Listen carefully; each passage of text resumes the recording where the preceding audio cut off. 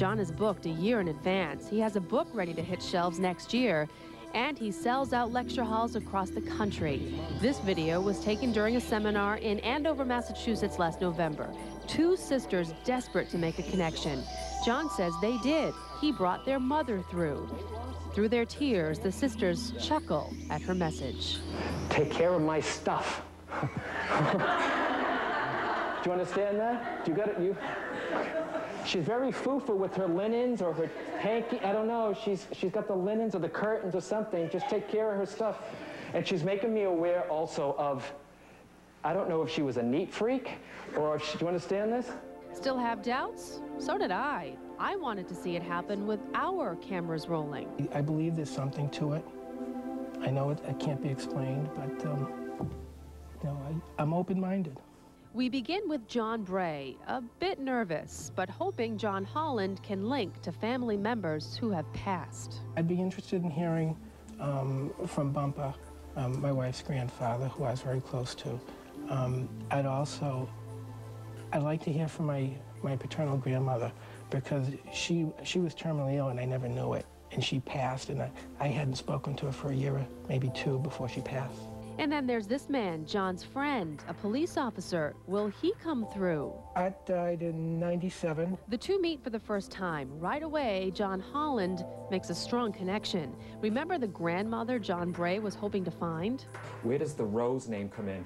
That's my grandmother, paternal grandmother. Who's passed, correct? Yes. All right, because Rose is coming through here too, and she makes me aware of the water connection. They came in the boats from Italy. That's fine. That works for me. That works for me, John, all right? Nobody worked in the toy factory. My grandmother Rose worked at Willows, which made balsa wood airplanes. Okay. She used to give what is that?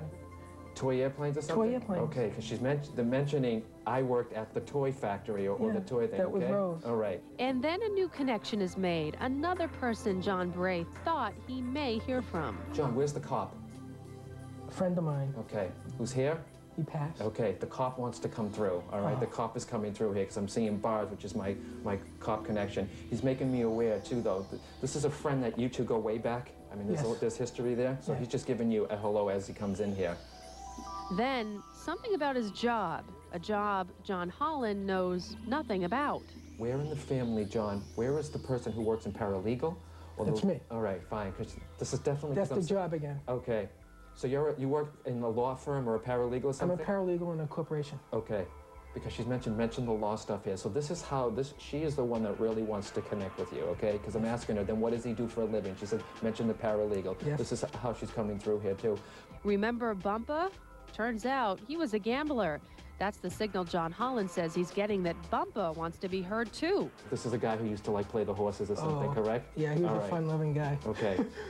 Because he wanted to get more detail about the gambling stuff here. Sure. All right? Yeah. He's saying, I bet the horses. Yep. Finally, the voices and images fade away. John Holland is done, and John Bray can't believe what he's just heard.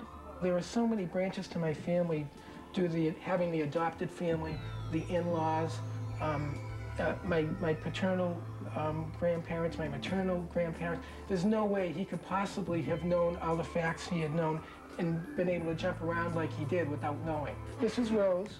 Rose is my paternal grandmother. She did most talking here. She was a dominant personality, as she was in life. The policeman was a good friend of mine. His name is Art Dunn. Art died in '97. He died relatively young. If you recall, John said he passed quickly, and it was very sudden. He had a massive heart attack. John Bray was convinced, but if you're still not, coming up next, you'll meet Karen Jean. She went to John looking for reassurance her loved ones were okay. Did she get it? Find out when Chronicle returns. We return now for John Holland's second client that day, Karen Jean, who comes with a complicated past. I have two fathers on the spirit side, so that should prove to be pretty interesting. Because my dad died when I was small, and then my mother remarried, and my stepfather was in my life for a considerably good amount of time. Karen and John sit down. There is an immediate connection. Have you lost the older brother or the dad, please? Yes. Okay. Yes to? Dad. Okay, because I feel like Dad is the one who's going to probably be starting off here, because he makes me aware Dad's here, okay? Dad is here, all right? Then another father figure steps in. He calls himself Joe. Sure enough, Karen's second father's name, Joseph. And it's funny with these two dads, okay?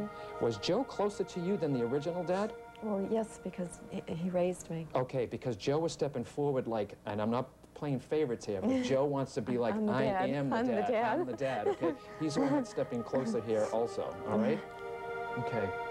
Then come the family nicknames no one could know. Does somebody have an Elvis connection? Do you understand that? Yes. Okay, because I'm back in the 50s now, and I'm looking at Elvis, and I'm supposed to say Elvis to you, whether he looked like Elvis or someone collect Elvis stuff. There's something about Elvis, and I'm getting the DA code. Do you understand that? My husband's nickname is Elvis. Okay, fine. That works for me, because make sure your husband knows that, okay? This Joe is definitely wants to come through with the Elvis here. And where could John have possibly come up with this one? Karen's daughter's very unique nickname. What's with the name Jelly Belly? Do you understand? Jelly something?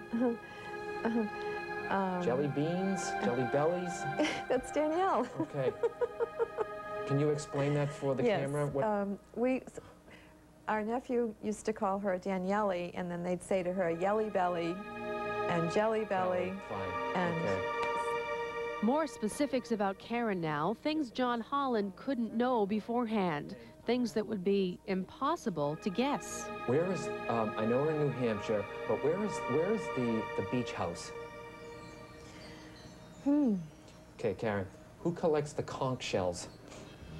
I do. Okay, because he's putting, all right, because he's blowing the conch shell for me to say conch. I'm thinking it's beach. So you have something about shells that you collect or something? John signals the energy is fading away, and Karen is stunned. It floored me when he said Jelly Belly. In regards to Danielle, it just floored me that he brought both my fathers in, because I think that would be a difficult thing for anyone to know. They would just be assuming that you have one father. How could they know? But he brought them both in. Still don't believe? Well, don't look to John Holland to convince you. He says that's not his job. And it's not his job to know everything. Like when I asked him if he's got this psychic ability, why he never got advance warning about the horror of September 11th. Well, Jen, I believe that, first of all, I'm not God, okay? I believe that there are some things that we're not supposed to know. And I think about September 11th, the people that passed, because of them, I think it'll be a better place now in the world. John's the first to admit what he does may not appeal to the masses, but he believes he's servicing two worlds, people who have been lost and the ones who have been left behind. He is simply the phone wire carrying the message. The spirit is always there, just a thought away. I want to reach more people in a bigger way. And if I can help them, or if I can help them know that we do all go on, or if I can help them in some small way, or if I push a button that makes them say, how could he have known that? And then they do their own research, then I think I've done my job.